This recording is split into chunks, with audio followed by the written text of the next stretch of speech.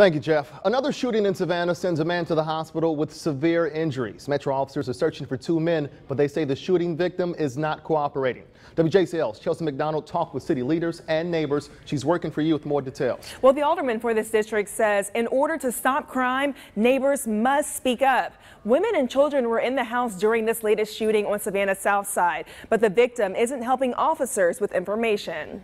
Just after gunfire erupted on this home on North Leeds Gate Road, Metro officers say two men who were talking to the shooting victim ran away. I heard about 5 gunshots. It was like a constant spray of bullets, like 5.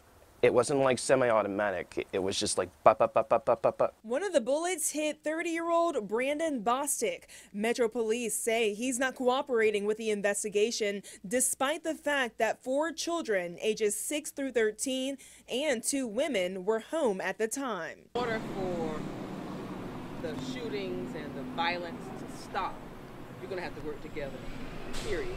Alderman Estella Shabazz says if you're afraid to go to the police, go to your alderman. There's a trust situation going on in our city. So again, I'm saying they can come and talk with us. Taking a look at the crime in this area, you can see this isn't a high crime neighborhood. On North Leeds Gate Road, just 1 home burglary in June and the aggravated assault on Sunday.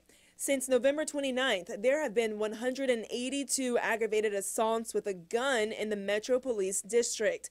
That's up by 34 from last year. And we never had anything like this happen before. I'm really shocked because I didn't hear it, and it's pretty much a quiet neighborhood.